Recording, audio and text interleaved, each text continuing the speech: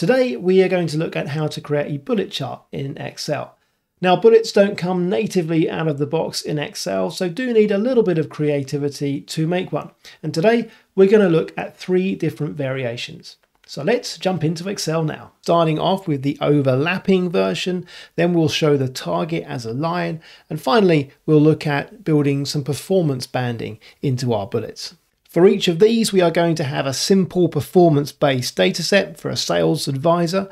We have 4 metrics and an actual and target for each of them. Now, this is where bullet graphs are best used for making those comparisons. They leverage our familiarity with bar graphs and deliver quite a lot of information in a compact space. So using this data, let's make our first chart. With our data selected, click Insert and then select the vertical pairwise bars. Now, all we need to do is give the appearance that the actual bar is both smaller and in front of the target bar.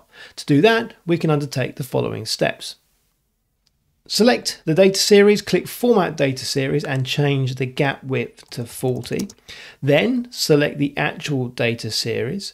We want to plot this series on the secondary axis. Doing this places the bars in front of those target bars and allows us to control this set of bars independently. Now we have that control, we can change the gap width of these bars to 150%, which ensures they are smaller. And now we can see those target bars behind. Now it's just a case of formatting. We can start by removing the chart border, the grid lines, the legend, those secondary axis labels, and the chart title. Now we can turn our attention to items we want to revise. In this case, our axes, adding a title and tick marks together with a little formatting, and the colors of our bars, using a gray for our actuals and a light blue for our target behind. Finally, let's add a chart title and a legend next to the bars and an observational takeaway.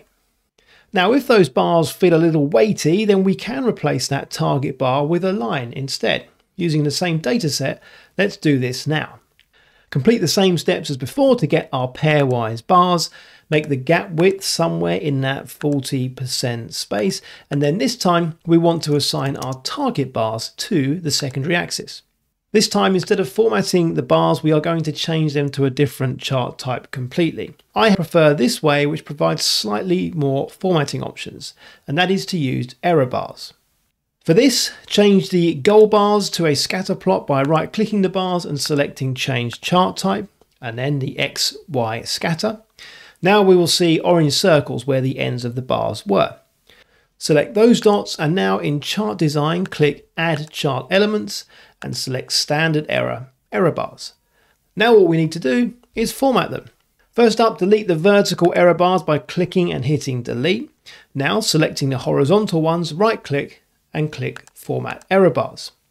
For the end style, we want to select No Cap and then choose Fixed Amount for the error amount.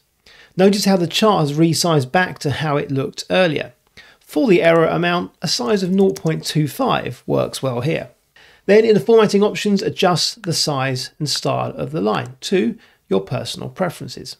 The final step is to remove the scatter plot data that we have. This is easily done. Click the dot and in the paint bucket options, click marker. Expand the marker options and select none.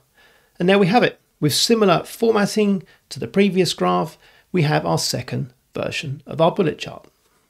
Our final bullet variation retains the bar and line style of this version, but adds some additional detail, performance bandings.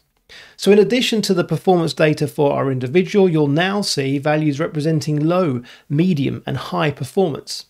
These relate to the average performance for this particular individual's peer group. Now, selecting all of the data, the chart we are going to add this time is a 100% stack bar. The first thing we need to do is swap the order of the rows and columns around to stack the performance bandings and not the categories. And as you can see, we have all of our 5 elements stacked. Now, in actual fact, we only want to stack those peer group performance bandings, so we need to remove both the actual and the target elements from being part of the stacks. Let's start off by making our gap width 40% initially. Selecting the actual stacks, clicking Format Data Series and adding them to the secondary axis, just like we did with the first bullet chart, will make these bars independent.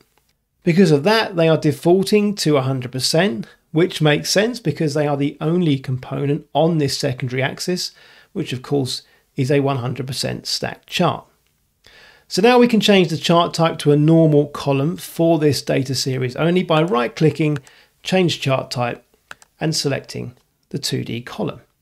Now if we go back to our bar gap width and make that around about 150%, we see our actual bars now in front of our performance bandings. For our target line, we are going to do the same as before, changing the target to a scatter plot by right-clicking those bars, selecting change chart type, and that XY scatter. Then we can add our error bars, we'll format them in exactly the same way, and then remove that orange data marker. Finally, all we are left with is our formatting, shading the peer group banding sequentially, having a darker color for our actual, and our target line also being clearly emphasized. Completing the other formatting steps we've looked at previously gives us a final view looking like this. 3 different types of bullet charts there, and if you enjoy seeing how storytelling with data create charts, check out this video next.